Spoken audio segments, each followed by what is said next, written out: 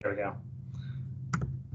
All right, so I swear the rest of my slides don't have this many words on them. This is just a disclaimer slide. So the purpose of this presentation is just to discuss large mammals of Indiana, historically, present, and into the future. This is also used to discuss the large mammal report form and how best to report any large mammal sightings you may have in Indiana. Whether you had them in the past or now, it's all really good data to have that can inform where we've seen large mammals and what habitats they're associated with. I'm presenting information that's based on published information from the scientific community. And this is in no way to discredit any sightings that anyone has had of any animals. I'm not going to go out there and say that you haven't seen a bear or a mountain lion in Indiana, because transient animals do occur. They move outside of their known geographic ranges. And in fact, we had a mountain lion in Indiana in 2010. So there's proof right there that transient animals do happen. They can cross large distances, and these rare sightings are possible. And then also that your feedback is very valuable to us. So this is the first large mammal webinar we've had. And I definitely like feedback in terms of how we can improve this for you. If we could know a little bit about you, what is your user group? Are you a nature observer? Are you a hunter? Are you just, are you in the classroom and you want to educate kids? And so how could we tailor a presentation such as this to best suit your needs so that we can work on future webinars to meet your needs, as I'm sure there are many people out there who have needs similar to yours. So let's get into this. What is a large mammal? Well, it's entirely subjective. A large mammal, it depends on where you define it. Is it dependent on size, so height at the shoulders, the weight? Are we looking at only native animals? Are we looking at animals that have been here so long that they're considered naturalized now? So you got to set that baseline. And so I'll set that baseline right now for Indiana. Indiana's baseline for large mammals since about the end of the Ice Age to the 1800s includes the gray wolf, the elk, the black bear, mountain lions, and bison. Now, at the turn of the century in the 1800s to the 1900s, there was lots of westward expansion of Europeans and colonists moving further across the United States, coming across states such as Indiana, where they saw wildlife as this endless supply, not only of furs and meat, but of anything they needed from wildlife. So they essentially took without thinking about the future. And as you can see in this picture of bison skulls compared to the size of these two guys here, you could tell that they took and took and took without regard for what effects that might have on not only the populations of these animals, but future human use for these animals as well. And so wildlife, in fact, as we know now, we're not an infinite resource. In addition to that, predators were vilified. There are plenty of fairy tales that vilify wolves and bears. And those came with humans across the seas from Europe. And so we vilified wolves and things like mountain lions and bears. Bounties were put on their heads. And if you saw them, you were supposed to shoot them, because life on the front range was very difficult and you had to do what you had to do to survive. And because of that, we lost the predators as well. And so by the mid 1800s to the early 1900s, we had lost all of those large mammals that I showed you on that last slide, here in Indiana at least. And so what are the modern large mammals of Indiana? Well, the most common large mammal of Indiana that we're going to have, although still very rare, is going to be the American black bear, which you have pictured in the top right of your screen here. Next to this picture of the black bear, you have two maps of the black bear's geographic range. The picture on the map on the left, pardon me, is of their historic range. And so this is their range all across Canada, the United States, and down into Mexico.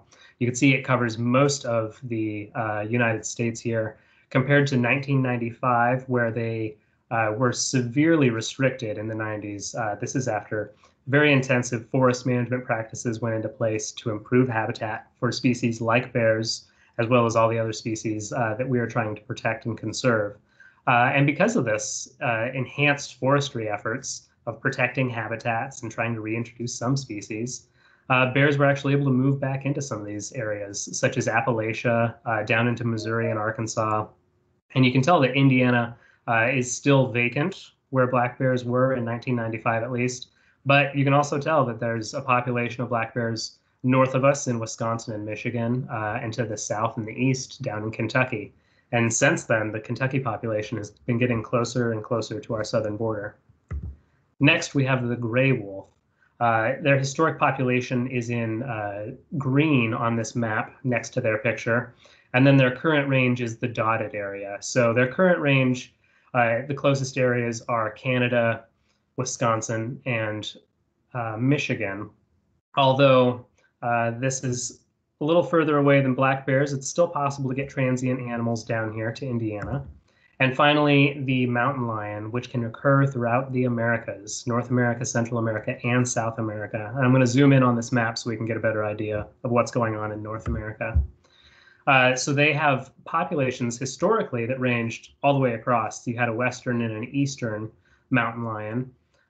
Since then, we've lost the eastern mountain lions, and this is the current range of the mountain lion as we know it in North America.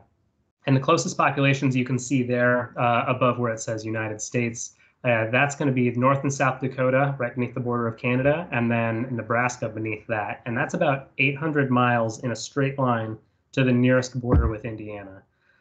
So definitely not close, but as I said, you can get transient animals that move across.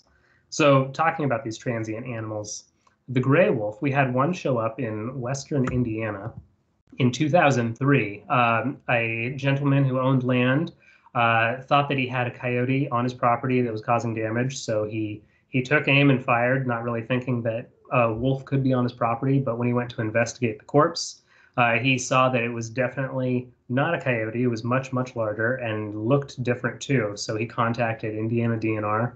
We contacted U.S. Fish and Wildlife. We were able to hand the species over to the carcass over to them.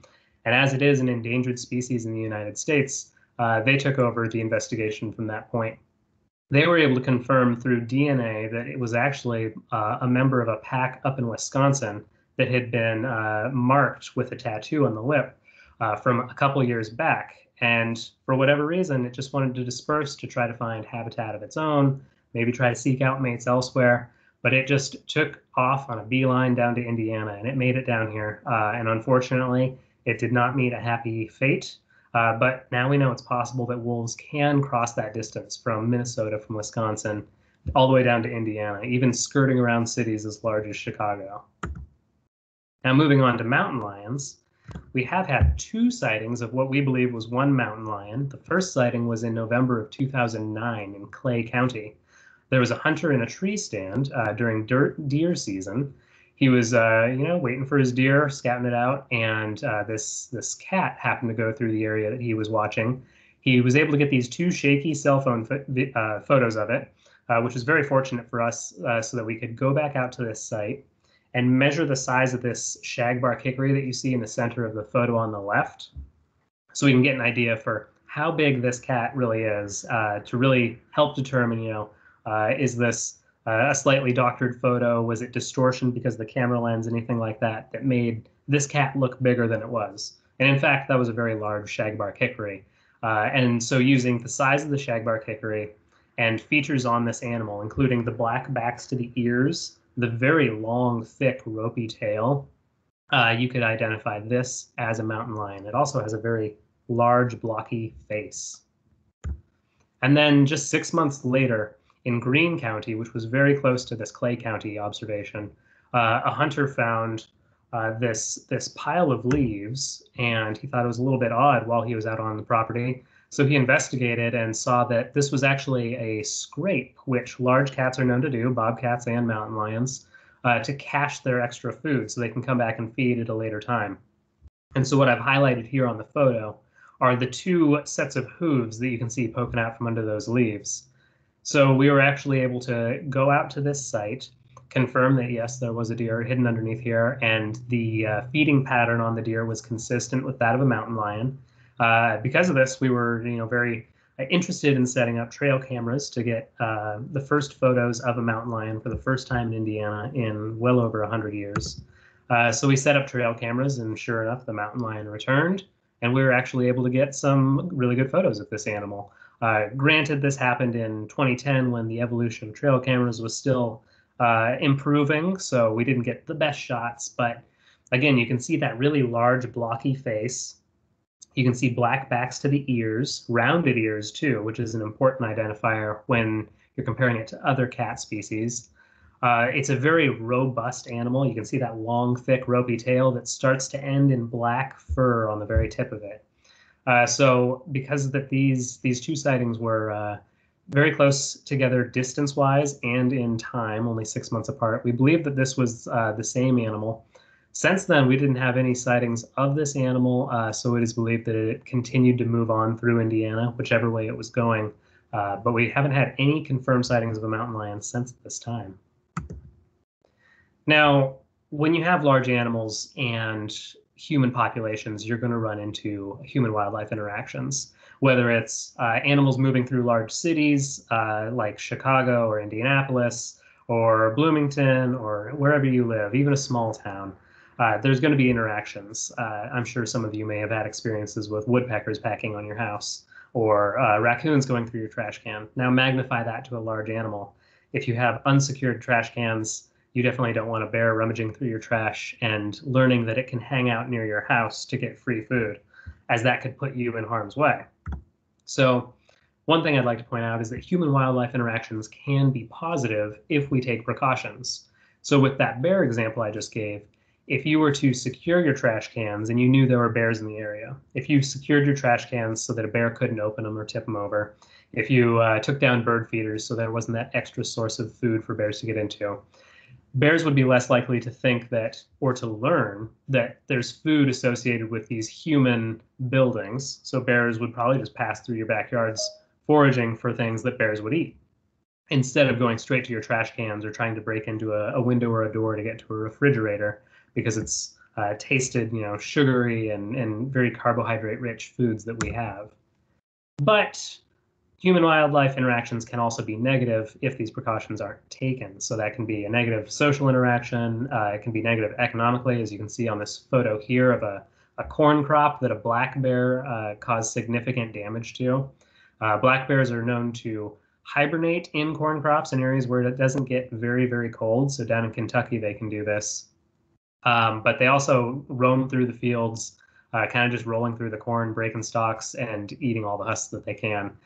Which definitely isn't good for the bear because corn isn't the best food for them, especially at the time of the year when corn is ripe. But I digress. You can also have livestock depredation or pet mortalities as a negative interaction by having large animals around, but not taking precautions to deter them from around your human houses. So there's a need to monitor these large mammals once they're on the environment. And so to get this started, we developed the Large Mammal Report in 2015 after we had that one transient wolf and then those confirmed mountain lion reports. We realized that we needed a better way to get the public to send us their observations because you guys are our eyes and ears on the environment. There's only one of me and then another biologist in my program. So our ability to see everything at all times is limited. But having you guys help us out by sending observations of things you see in your backyard or tracks that you find on hikes, things like that, it can really go a long ways towards helping us with these large mammal reports and finding large mammals so that we can track them and monitor their behaviors. And this is the shortened website we have for the Large Mammal Report. It's on.in.gov/large mammal. And so this Large Mammal Report has been going for about 5 years now. And the animal species that we have reportable on here include black bear, mountain lion, gray wolf, and bobcat. And we included bobcat even though I'm not defining it as a large mammal for the purpose of this presentation. We have bobcat on there because at the time of 2015, we were concerned about their populations. We wanted to know how often people were really seeing them, other than the roadkill reports we typically get. So we included them on there just to see, just how often these animals are being seen by people. And so through the Large Mammal Report alone, I've received over 1,200 submissions from about 2015 to early this year. And if you were to include all the other submissions that I've received between Facebook or DFW's email address, including the large mammal reports, calls and emails that I get or other biologists get, I'm looking at something closer to 300 to 400 reports annually. So with the large mammal report here, it's about 200 reports annually, and with everything else, it increases by a lot. So having one system where people can submit reports really makes it a lot more simple, and I'm getting consistent information between people in terms of what they see, what the animal's doing, and what they were doing when they saw the animal. So when you're submitting a large mammal report, it's going to ask you a few questions, and one of them is the observation type. Did you see a live animal? Did you see a dead animal? Did you see tracks or scat of a large mammal? And so the photo I have here is an observation of a live animal. It's best to include evidence if you have it, but don't go out of your way to stand in front of a bear to get a cell phone picture of it. Keep yourself safe. If you can't get a photo, if you can't get a video, it's okay. Animals leave tracks where they walk, so wait for the animal to leave and you can get a photo of the track later. So a gentleman in 2018 was actually able to send us a photo of this bear that had been hit on the highway down by New Albany. So this is considered an observation of a live animal with evidence, which is the type of observation I'm going for. You can also submit encounters. Now this is a cell phone photo taken from a deer hunter near Big Oaks National Wildlife Preserve back in 2016 when we had another bear come up from Kentucky. It roamed across about 7 to 9 counties in southern Indiana before it found a spot to overwinter near Big Oaks, and this guy had a very safe encounter with the bear. The bear smelled the man, was able to snuffle around the tree. He attempted to climb it a little higher to get a view of this guy, and after he got a smell and a little bit of a view of this human, he was able to just satisfy his curiosity and go off on his way. He had no interest in dealing with people, which is the encounter that most people will have with untrained large mammals. And when I say untrained, I mean bears are very smart. And if you don't secure trash cans, take down bird feeders, things like that, they learn very quickly that humans mean food. And so if that had been a bear that had been taught bad things by humans, that encounter could have gone much different. Unfortunately, it didn't. And then also, if you have livestock or a pet attacked by a large animal, we'd like to get those reported as well. I've included a news article right there at the bottom, just the headline, of a recent encounter we had in Brown County, where someone's house cat was actually attacked, and they reported it as a mountain lion. Two eyewitnesses said they saw a mountain lion, so we were actually able to get conservation officers out there. They were able to walk through the woods in the direction the animal had went. They actually caught up to the animal. It got spooked and ran off, but it dropped the house cat that it had killed. And so I was able to obtain that carcass and take swabs of the bite marks from it to get confirmation from saliva left on the bite marks on the neck and head that it was actually a bobcat that had attacked and killed that house cat and not a mountain lion. But then when you're submitting a large mammal report, it also asks you a few other questions. So the species observed, the date, the time, location, and if you can be as specific as possible on that, that'd be fantastic. This large mammal report doesn't have a map feature where you can drop a pin, but you can give me an address, so whatever the nearest address is, or the nearest crossroads of intersections, that would be perfect. That at least gives me something closer to look for. And then the behavior of the animal. So was it walking, was it running, etc.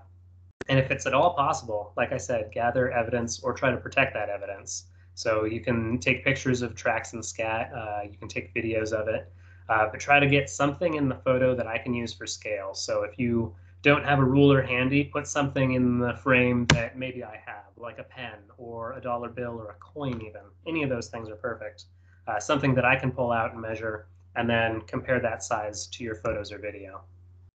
And so of the reports I've received so far, those 1,200 plus reports, about half of them have been bobcats, which is really good. That means there's lots of bobcats on the environment. But we're here to talk about large mammals. So a full third of them have been cougars or mountain lions, which is very impressive that there's a lot of reports coming in. A lot of people are submitting these, although not a lot of these have evidence. Most of them were people making reports of animals they saw as they were driving on a highway, something like that. And they just wanted to get the report out there so that we were aware. There's 6% of wolf reports. These others and choose one were reports that people didn't know what species it was, so they just left it blank.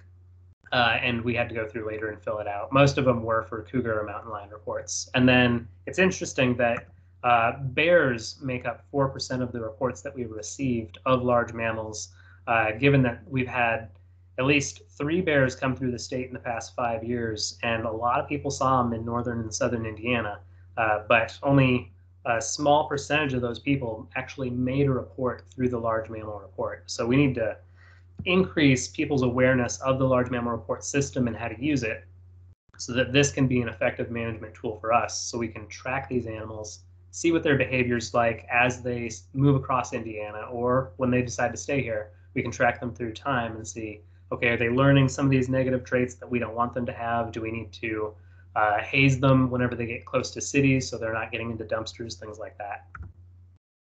So examples are always fun to go through. And some of the examples I'd like to go through include the black bears. So in 2015, a bear came down from Michigan in northern Indiana, and it quickly learned some very bad traits. It got into trash cans, it got into bird feeders, and we actually got really good evidence of the bear doing this. In 2017, there were lots of reports, both confirmed and unconfirmed, of a black bear moving across southern Indiana. This is the one that went to Big Oaks National Wildlife Preserve. People were actually able to take photos of the tracks the bear left, photos of the bear moving across their backyards or across roads. We had a lot of really good evidence coming in of this bear, and we were able to use it to monitor where this bear was going, which was very, very useful. And you can see, mapping out some of these reports, you can monitor not only the movements, but the behavior of this animal. So is it trying to stay away from humans? Is it going more towards cropland? Is it going towards protected forests? Where is it going, and what is it doing on some of these observations? And you can see on this map, the yellow are unconfirmed reports, meaning that there was no evidence, or the evidence wasn't of high enough quality to actually confirm that was a bear, or it was too degraded, a track that had eroded after a hard rain, something like that. And then the confirmed reports are in red. So there aren't too many confirmed reports, but using those unconfirmed reports, you can actually sort of predict where the bear is going to go, and maybe use that to help inform communities, hey, like, get your trash cans in or take your bird feeders down, things like that. And so using these observations, we were actually able to create a habitat suitability model. And we did this by combining information of black bear habitats and the habitats they live in east of the Mississippi, and we tailored that towards Indiana's habitats. And you can tell that the areas in red are high quality habitat for black bears, or at least potentially high quality. It's up to the black bear to determine that in the end. But when black bears do start coming into the state, we expect them to come into the state and stay in southern Indiana, where there's a lot of really good forested habitat, forested and hilly habitat. That's what they're looking for. And this is an example of evidence that has something for scale in there. This is the 2018 black bear that got hit down by New Albany. A CO was called to the scene within an hour of the person hitting that black bear. They went through the woods where the citizens saw the animal go to. They were actually able to find this track. They placed a dollar bill next to it, and with that, I was actually able to measure it out and say, yes, that is a black bear track. And then you can see that there are 5 toes there with one really large pad. The track is wider than it is long. So we were able to confirm very quickly that there was a black bear down there. And that happened down by New Albany, as I mentioned, kind of in that red zone that's high quality habitat for black bears, as we predicted the year before, or at least earlier that year. So then this is where the large mammal report really shines. We wanted to know where this bear was going. And we were able to actually get a trail cam photo of this bear about 10 miles to the north. This was about 15 days later, but the trail camera photo is dated only a couple days after this, the first report was made. So we sent a biologist out to the scene, and they confirmed that the soybean field was in fact still present in this area, so no one had tried to doctor this photo or take a photo from the internet and send it in. But then we were actually able to investigate a little bit more, walk down that trail where the bear was, and you could see that there was black bear scat down there. And this definitely sealed that, yes, this black bear was in this location at this time. And then we could use that to figure out where that bear was moving to. Now, moving on to another hot topic we have here in Indiana with large mammals, and I see that I'm running out of time, so I'll go as quick as I can without going too fast. Within the past 5 years, we've had over 400 reports of mountain lions. And what I want to point out here is the difference in size between mountain lions, bobcats, and house cats. And I've been talking about scale when looking at some of this evidence. And if you don't have something for scale, or you don't provide that scale in the evidence, it makes it harder to get a confirmed report for a bobcat, a mountain lion, a black bear. So having something to scale in these photos and videos is excellent. But identifying a mountain lion, I pointed out that really thick ropey tail. It hangs down well below that hind leg and well past the animal too. It's almost the size of their body. So their body's about 3 to 4 feet long, and that tail is going to be 2 to 4 feet long as well, depending on the animal and its body condition. And unlike bobcats and house cats, mountain lions have rounded tips to their ears. Bobcats kind of have rounded tips, but they also have little fur tufts there that make them look a little bit more pointed. And I had pointed out that mountain lions also have that blocky face compared to a very small pointed face of a house cat. And so using those photos that we collected of the mountain lion in 2010, you can see some of these features: the very thick, long, ropey tail, rounded ears, blocky face.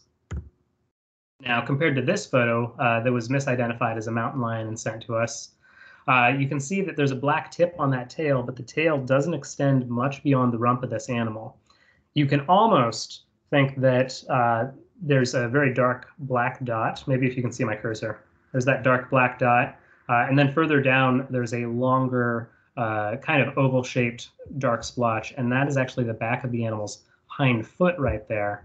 But in addition to that animal having a short tail, we were actually able to get the size of that tree in the background, which helped us confirm that, yes, this was a bobcat. We also get photos such as this, where you can see that this animal has a long tail that at least goes down to its hind feet, but it doesn't go well past the animal like you'd expect a mountain lion's tail to go. This animal has pointed ears, and it also has a very short, not blocky and pointed face. And so that's one really good clue that that is a house cat and not a mountain lion. Similar with this photo, that tail looks like it's thick, but it's definitely not as thick and ropey as a mountain lion's, and it doesn't extend that far past the animal. A mountain lion's tail is going to swoop down and nearly touch the ground and then extend past the animal. And this one, if you were to straighten that out towards its leg, it maybe reaches its hind foot. So we're using keys like this. Even if you don't have scale in the photo, we can use multiple traits of mountain lions and bobcats to identify the evidence that you send in and to help educate you, to tell you how to identify these. We also get some hoaxes, and they're kind of fun to tease apart. So we received this photo, and you can tell from the background that the sun is out. It's a shiny, bright day, but this mountain lion appears to be shaded, and the shade isn't the same as what's on the foreground. So we did a quick Google search of, mountain lions, and we came up with this photo, and it's an exact match. You can even see where they photoshopped out part of its front left leg there when they cut it and put it into this trail camera photo. So sometimes we do get hoaxes of mountain lions, and it takes time out of our day to tease them apart to see if it's actually something that we need to investigate, and do we need to get someone out there to tell the community, hey, there's a mountain lion out there, this is what you should do. And yeah, it takes a while to untease these things. We also get a lot of reports about urban legends, and some of these urban legends include black mountain lions. And one thing I can say is that in the scientific literature, there are black jaguars, leopards, and those occur around the tropics near the equator. And mountain lions, as you saw in their geographic range, they occur across North America, South America, and Central America. So you'd think there would be black mountain lions in Central America, where there are black jaguars as well. However, in the history of museum records, there hasn't been a black mountain lion pelt to show up. So this is most likely an urban legend, unless it is so extremely rare that it just hasn't showed up yet. But in North America's history of scientists exploring it and capturing animals, and even in the history of the 1800s, when settlers and colonists were moving westward, they never shot a black mountain lion. So it's likely an urban legend. As amazing as it would be to see a black-coated mountain lion, I just don't believe that they are out there at this time, or at least they haven't been documented by science. So the large mammals of Indiana, I just want to go over this one more time, are the black bears. We've had three black bears confirmed in Indiana since 2015. And that's just what we have now. We have expanding populations in Kentucky and Michigan, which are eventually going to make it to Indiana.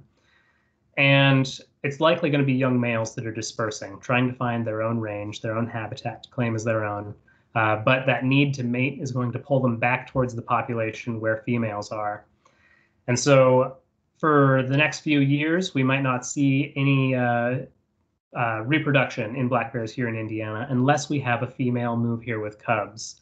And black bear cubs can follow the mother for up to 2 years. So there is a potential for seeing these around. But I don't anticipate that being for the next few years at least, maybe not even in the next 25 years. But it is an eventuality for Indiana. And once that happens, once we get reproductive black bears here, then we'll have a breeding population. So until then, we won't have a breeding population, and our management's going to be very hands-off. We're going to want to learn what these males are doing in Indiana, but we kind of just want to monitor them, where they're using habitat, what their behavior is, and just try to stay out of their way and let a bear be a bear. And then as far as mountain lions and wolves go, it's going to be very rare. We're just going to have those rare transient animals moving across large areas. They're likely going to keep moving through Indiana to get to wherever that destination is.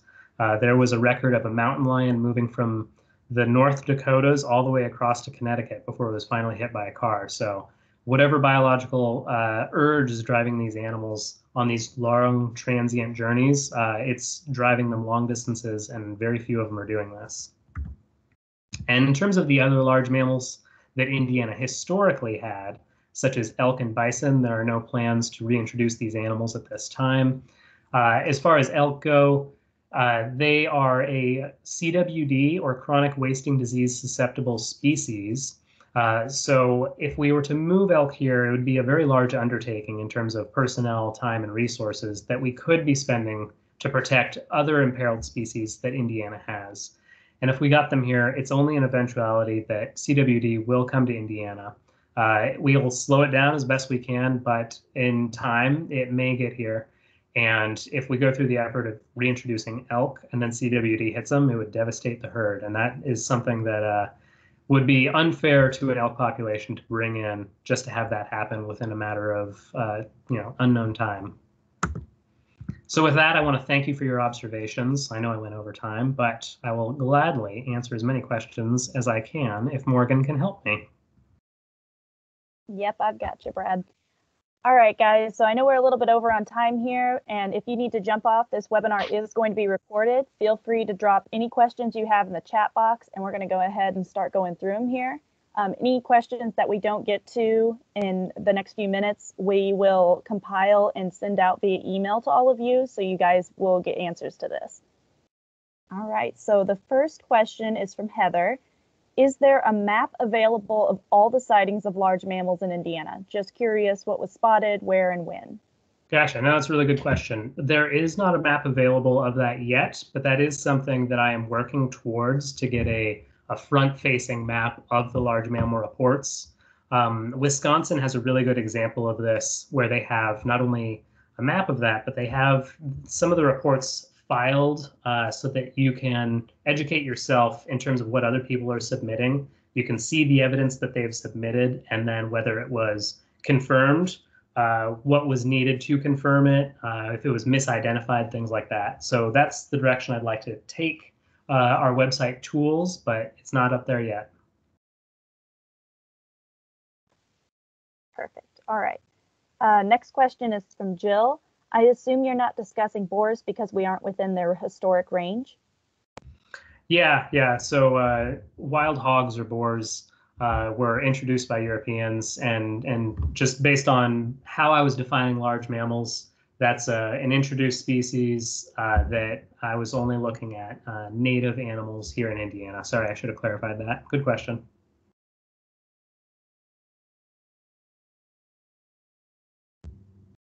Any other questions you guys have? Feel free to drop them in the chat box.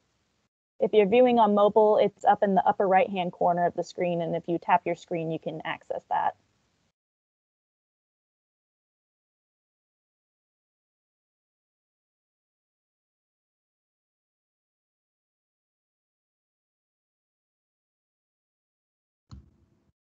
Jill asked, what percentage of cougar sightings actually pan out? Since we've started the large mammal report, we've had 0% of them actually pan out. And that's not to say that the sightings that have been submitted have all just been, flops. A lot of them have come in without evidence. I was running some numbers earlier, and well over 90% of them that come in without evidence. A fleeting thing that people see. And that's how it is with most mammals whenever you see them, especially when you're driving. I mean, a loud car with headlights is going to spook most mammals away. So a lot of people submit these reports saying that they were, driving down I-70, something like that, and they caught this glimpse of something that was brown. It looked like it had this.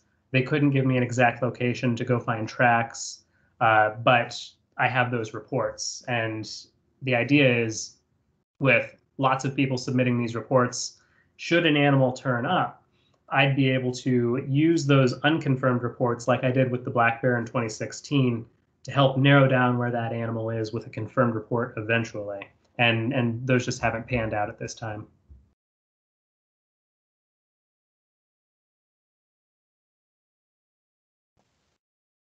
Okay, next question is from Heather. I believe you had 1,200 reports submitted between 2015 and 2020. Are most of them false, or what percentage is actual or confirmed sightings? Gotcha. I didn't run those numbers to figure that out because, as you saw, bobcats accounted for almost 50% of them. And bobcats are a species that is no longer in my purview. So I looked at the numbers, but I realized that it included a lot of bobcat sightings.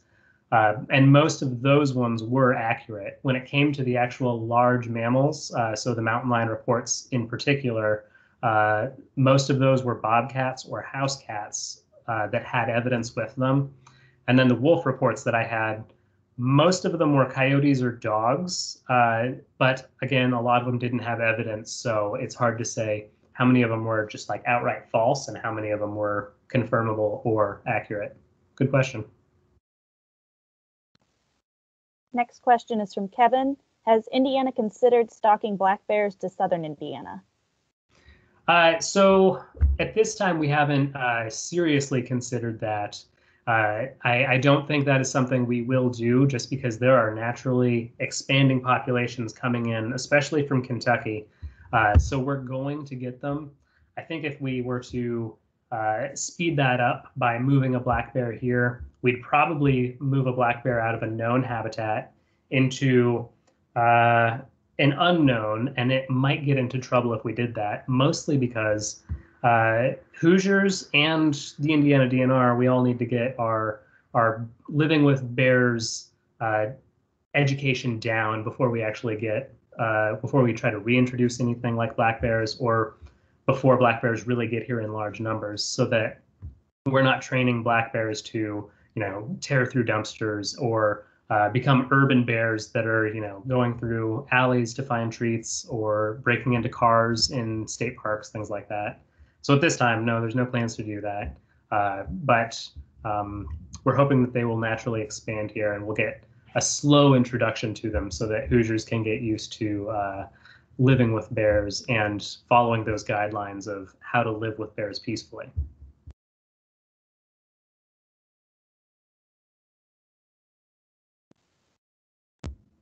All right, any other questions before we wrap this up here?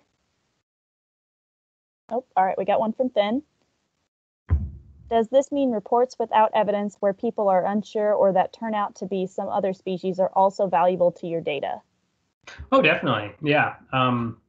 So it helps us understand not only what is a hot topic on people's minds. So if I'm getting lots of mountain lion reports at a certain time of year, I know that maybe in this certain region of the state at that time of year, people are thinking about bears and mountain lions. A lot of times it coincides with events in the news. So recently we had that video of a hiker in Utah who was being followed by a mountain lion in a very aggressive way. She was trying to chase him off. And we had our mountain lion reports peak right after that too.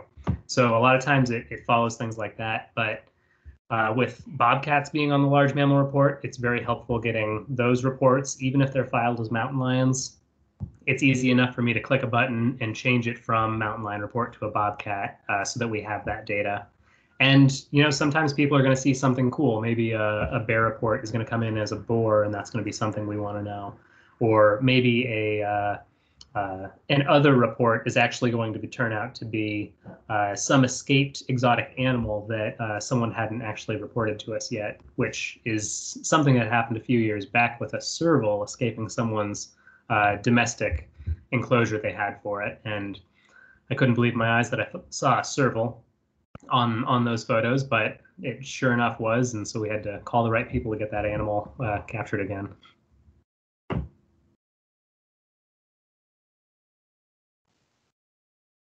Perfect. All right. Well, we're going to go ahead and wrap it up here, folks. We'll be posting this recorded webinar at that link that I posted earlier, and I'll post it here again. You can access that at the Large Mammal Report site. Thank you guys so much for joining us, and we hope you have a great evening.